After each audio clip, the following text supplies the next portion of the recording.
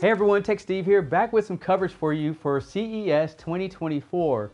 So I got to go to a private event with LG and look at some of their newer displays. Now they didn't have everything available, but there was one particular TV that I want to show you. It's called the OLED Signature T.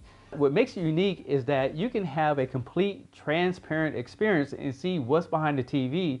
The way it's set up is that you can remove the black background anytime you like, but the content has to match the TV to be able to experience it. But it was completely different than anything I've ever seen before with this particular technology. Now, if you want to just watch a movie, you can roll the screen back up and it brings in the inky black levels that you expect from OLED. But this TV is unique. It also comes with a wireless transmitter box, so you can have everything plugged in across the room, and you can have the TV display in it wirelessly, I think up to 30 feet. So this is one of the first TVs I've ever seen like this.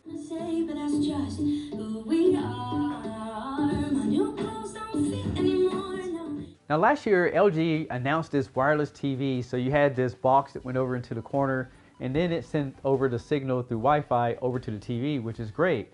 But they did run into a problem with people who had audio systems. It would not connect some of the eARC functions. So with the new M4, they pretty much fixed that. Now it will support eARC, and LG does have a lineup of speakers that works through Wi-Fi, so you can get that wild orchestra, which I did film a video on it showing you how it works. But the biggest thing is that now you can get that full audio experience and have that nice TV on the wall. And they did update the processor to the Alpha 11, which is insane for having a processor as fast as this one for LG. And one thing that I want to tell you is that G-Sync works with LG. So now if you have a computer with G-Sync video cards, now you can get that 144 Hertz, which is a great improvement over last year.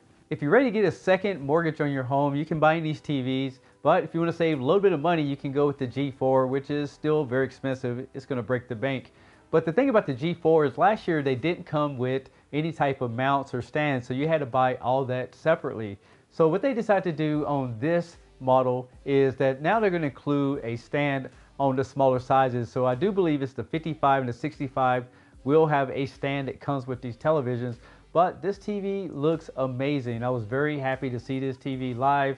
And they did have a C4 there as well. So in a comparison, if you're looking for OLED, I would say go with the C4.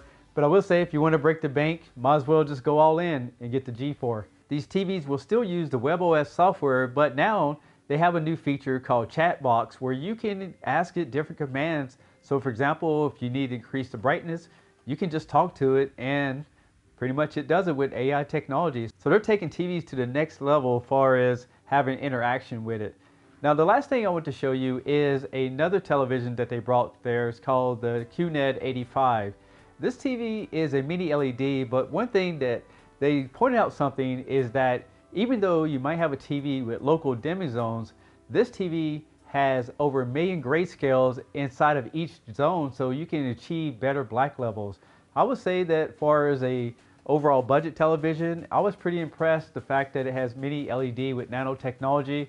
I do believe this is going to be one of their hotter sellers for this year. So there you have it for LG for 2024, and I didn't go over any specs because at this point they don't really share that information, but I just want to give you a quick rundown of what to expect for 2024 on the higher end for LG.